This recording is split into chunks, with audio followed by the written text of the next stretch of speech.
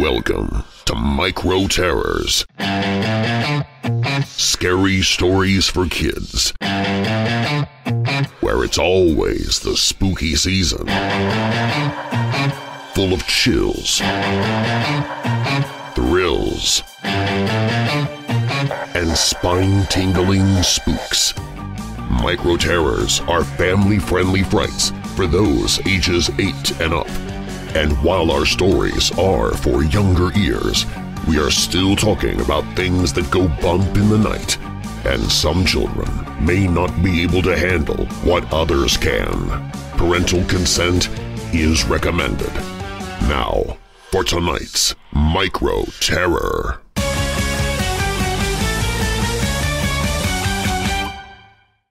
Dead Mist. As our quest for candy dwindled to just a few scattered homes with their porch lights still on, I decided to call it. I could tell my younger brother was getting tired from walking around the neighborhood for the past 2 hours, and my friend, Fraser, seemed to be losing interest in the whole thing anyway. That didn't surprise me, though. He barely even dressed up. Old baggy clothing and some black paint around the eyes passed for a costume these days, I guess. My younger brother Levi, however, did go all out for Halloween with his costume. The little guy loved Halloween. But his slowing pace and occasional sighs let me know he'd had about enough of it. I put my hand on Levi's shoulder. "You ready to head back, little man?" I asked him. "Yes," Levi sighed heavily. "My legs hurt and I'm starving for one of those massive Clark bars we got from Mrs. Crane's house." "Clark bars?" Fraser scoffed. "You gotta hit the Snickers, little dude! Clark bars are for old people!" I sneered at Fraser. What was that even supposed to mean? He had some nerve trying to put a damper on Levi's candy craving. If Levi wanted a Clark bar, then Levi could have a Clark bar. "He wants a Clark bar, Fraser!" I snapped at him. Fraser gawked at me, confused by my aggression at what would have normally been a very mundane comment. But what he didn't realize was that I knew something about him, something that made my blood boil, something that cost me a great deal of misery over the last month and a half. "It doesn't really matter," Levi whined. I just want some candy. Let's go home." "Soon," I said. "I just want to make one last stop." "Where?" Fraser asked. "Dead Mist Pass," I whispered in a purposefully creepy way. It was Halloween, after all. Levi gulped nervously, and Fraser stopped walking along the sidewalk. "Why do you want to go there?" he asked. "It's Halloween night. The ghost train is said to cross the bridge every Halloween night at 9 o'clock sharp," I said, checking my watch. "We should get moving." "But I want to go home," Levi whined again. "You can eat some candy on the way," I enticed him. "That ghost train story's just an urban legend," Fraser said. I smiled at Fraser. "Then you should have nothing to fear. Come on, it'll be a cool Halloween thrill." Fraser finally gave in, and with Levi now eating from his bag of candy, he was no longer in a rush to go home. After leaving the neighborhood, we entered the adjacent park. The trail we were on started off freshly paved and gradually devolved into dirt as it entered the woods, eventually becoming nothing more than matted-down vegetation. The vividly bright moon served as our only source of light, and the constant sounds of animals like crickets and owls surrounded us in the cold night. An eerie atmosphere for sure. It fit the holiday perfectly and added a darkly appropriate ambiance to what I'd planned. "It's getting spooky out here," Levi said. I sensed that his preoccupation with his Halloween candy had run its course, and he was now going to be whining to go home. But we couldn't, not before we reached Dead Mist Pass. "I don't see why we're coming out here," Fraser again voiced his distaste for my little excursion. "Don't you want a genuine Halloween scare?" I asked him. "Sure, but with something real. The ghost train isn't real," he insisted. Oh, but it was real, I thought, and it was going to teach my friend a lesson. I checked my watch and saw it was 8:55. Fraser was only 5 minutes from seeing how real it truly was. The legend of Dead Mist Pass started over 100 years ago, when an old-timey steam locomotive, one that ran on coal and the blood and sweat of its operators, was carrying more than a dozen criminals across the state.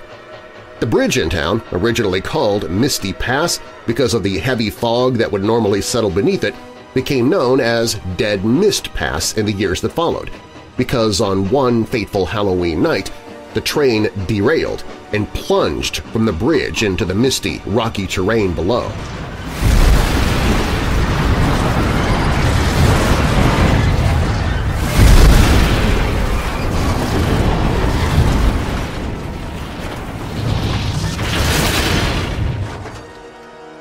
Every Halloween since, the train is said to cross the bridge, carrying the souls of the original criminals, as well as any others it picks up along the way. The three of us made our way up a tall, uneven embankment and finally reached the top. Below us was the jagged ground where the train was said to have plummeted. But beneath our feet were the old tracks. The wood was soft and warped, the rails rusty and weak. We cautiously walked the tracks, Levi and Fraser following my lead, until we were on the bridge. The railings on either side of the single stretch of tracks were broken in so many places that even the slightest misstep would secure our certain doom. I could tell Levi was scared. He unknowingly grabbed onto my jacket and hadn't let go since we reached the top of the embankment.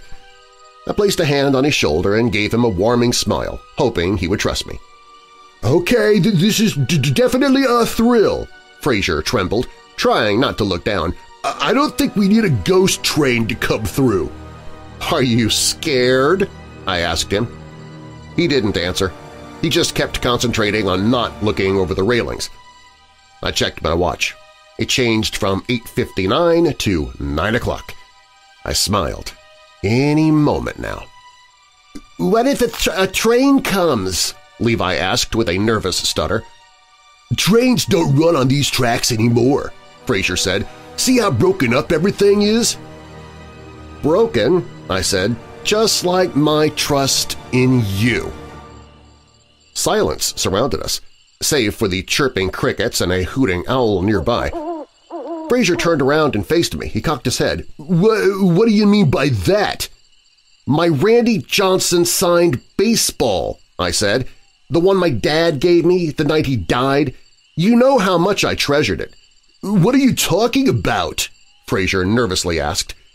"I know how big of a Mariners collector you are," I said. "You were always jealous of that ball." Fraser was speechless. He looked to Levi, who let go of my jacket. In the distance, all three of us heard the haunting whistle of a train. In unison we turned and faced the way we'd come onto the tracks. A ghostly fog began to form, veiling us from seeing anything coming down the tracks. Fraser turned to me. "Are you accusing me of stealing your ball?" "I'm not just accusing you, I'm completely blaming you. That ball meant so much to me and now it's gone. You're the only other Mariners fan I know that has access to my house and my room." Fraser let out a harsh laugh. So what's your plan here? What, lure me up to Dead Mist Pass and let the ghost train take me away? He laughed and once again turned his attention to my little brother. "Come on, Levi," he said urgingly. The train whistle blasted again, this time much louder. The tracks we stood on began to rumble rhythmically, as if something heavy was bounding in our direction. Fraser spun around, trying to see through the fog. His breathing picked up noticeably, and he let out a series of small, nervous laughs. I had him right where I wanted him. A light, dim at first, but then growing with intensity, glowed within the fog. I couldn't believe it. The ghost train was real, and it was coming. The rumbling beneath our feet now made it difficult to stand.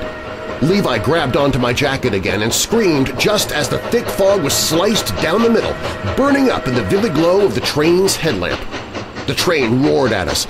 It was as black as night and veiled within wispy blue whirls of ghostly mist. I grabbed Levi by the back of his costume and pulled him down to the ground with me. Even though I knew it was a ghost train that would only take criminals with it, in this case a thief, it was still a gut reaction to dive to safety. The train roared over us and through us, rattling the weak boards and rails we took cover on like an earthquake. I heard Fraser's screams fade away into nothingness. A small smirk crossed my face, knowing that the deed was done. The thief who stole one of my most precious possessions finally paid for it. The harsh winds from the train began to slow, and the haunting's whistle from the ghost train echoed further down the tracks. Calmness now reigned over Dead Mist Pass. "Enjoy your eternal ride," I uttered to myself, speaking out to Fraser as an afterthought. I stood to my feet watching the ghostly mist on the tracks fade.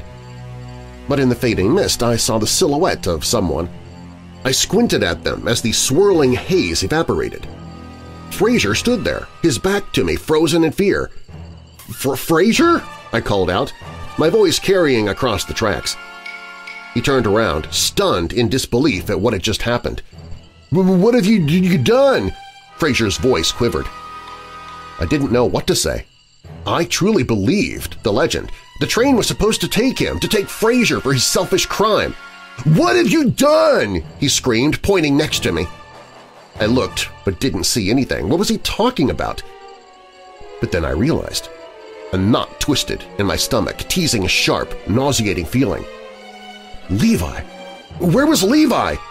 "You idiot!" Fraser screamed at me. "I didn't steal your precious baseball! Levi did!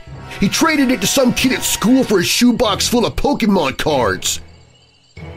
I was speechless. I looked from the empty space next to me where my brother once was, and then back up to Fraser. "The ghost train has a new passenger," Fraser uttered in a terrified and emotive tone. A final distant blast of the train's whistle sent a ripple of chills down my spine. What had I done?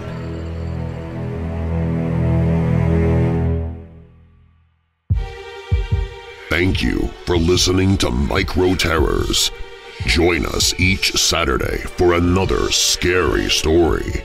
For more fun, visit our website at microterrors.com, where we will also have spooky games you can print out and play, like wicked word searches, mysterious mazes, and more.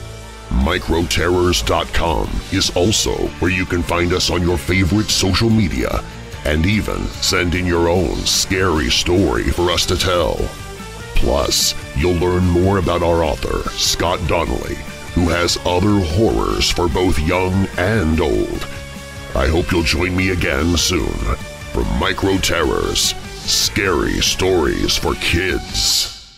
Hey Weirdos! Be sure to click the like button and subscribe to this channel, and click the notification bell so you don't miss future videos.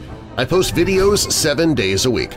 And while you're at it, spread the darkness by sharing this video with someone you know who loves all things strange and macabre. If you want to listen to the podcast, you can find it at WeirdDarkness.com/listen.